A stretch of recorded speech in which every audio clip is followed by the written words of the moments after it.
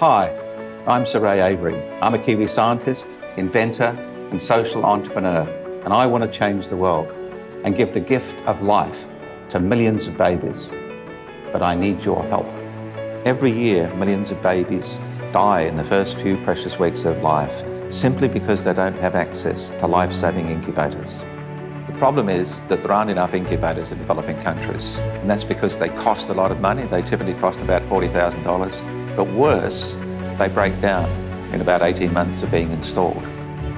So babies die. We can't continue to let this happen.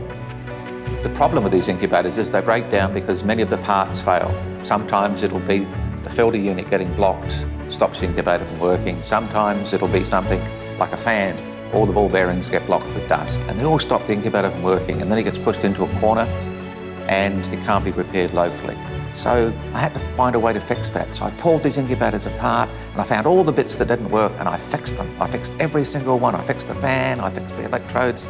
The result is the revolutionary LifePod incubator, designed specifically to keep little hearts beating all over the world, no matter what the conditions. I've done my bit, my team and I have made something that's revolutionary. We want to get it out to the market and show the world that we can save lives, but we need $2 million to do that. And that's where you guys come in. Please donate what you can afford and help us to keep little hearts beating. We really do need your help. Thank you so much for your support.